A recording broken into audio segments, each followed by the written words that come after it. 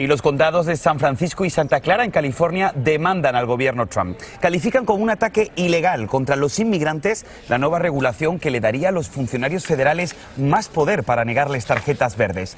Dichos condados apelaron la ampliación de la definición de carga pública, alegando, entre otras cosas, que afectará la salud y el bienestar de sus residentes. Ahora bien, la Fiscalía Estatal ya ha manifestado su intención de respaldar esta propuesta.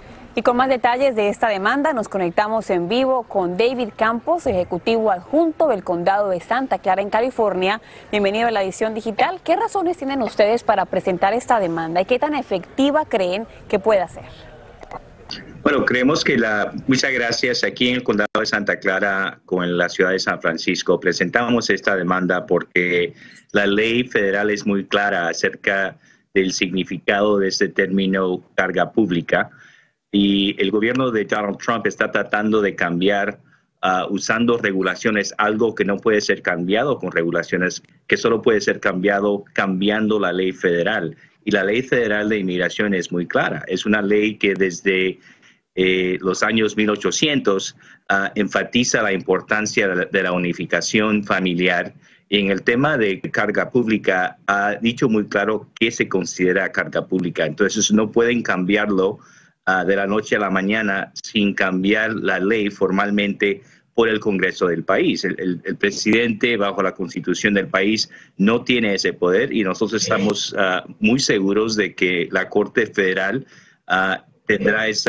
estará de acuerdo con nosotros. Es la quinta demanda que le ha metido el condado de Santa Clara a Donald Trump. Y en cada demanda hemos triunfado y tenemos mucha confianza de que el resultado será el mismo en este caso. Mire, señor Campos, nos queda poco tiempo, pero sí nos gustaría saber, en su opinión, qué medidas como estas, de qué manera están afectando sobre todo a los miembros de su comunidad. ¿Por qué son tan activos en esta demanda? Tenemos más de 100,000 personas que son residentes no ciudadanos, que son residentes legales, que reciben beneficios federales. Estas personas están forzadas a elegir entre darle servicios básicos a su familia o quedarse en el país, lo cual llevará a muchos de ellos no usar servicios básicos como la salud médica. Va a crear una crisis, una emergencia de salud pública y el condado tendrá que lidiar con esas cosas porque la gente cuando no vaya al médico se presentará en los hospitales del condado con una emergencia médica y nosotros tendremos que pagar por eso, ¿no? Entonces no es justo y va en contra el hecho de que los inmigrantes usan los beneficios federales menos que los no inmigrantes. Entonces no hay justificación por lo que están haciendo.